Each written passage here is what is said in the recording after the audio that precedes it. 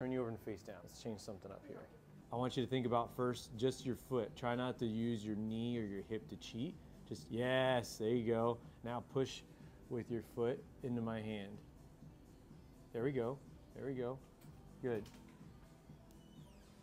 Hold that. Hold that. Ooh, that's cramping the arch. Okay, relax. Yeah, that arch is weak, isn't it? Mm-hmm. Ooh. Okay, hang on. Yep. Foot first. Go ahead. There we go. Hold that, hold that. Let me know when that arch starts to take over. All right, stay here. Bend the knee, but from here, like you're pulling this. Yeah, there you go. Go ahead.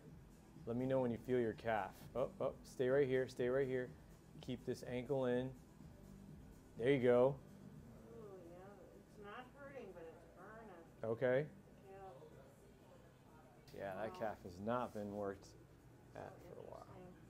Interesting. Do it again. Foot first, foot first. So you notice the sequence of your knee and your hip want to start first.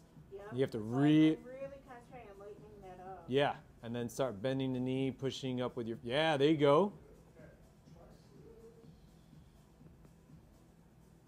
Stay right here, stay right here. Look at, I can put my foot flat now. Oh, you couldn't do that before? No? Nice. Bend the knee from the foot. Let me know when you start getting that calf.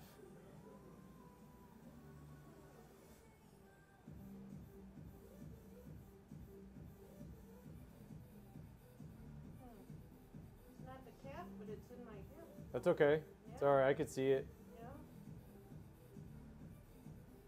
Okay, there's the arch. All right, relax. Wow, that was wild. Right into my hip. That one went from the calf to my upper leg. I like that. Calf to the upper leg. That's a good sign, right? All right, go ahead and walk around for a little bit.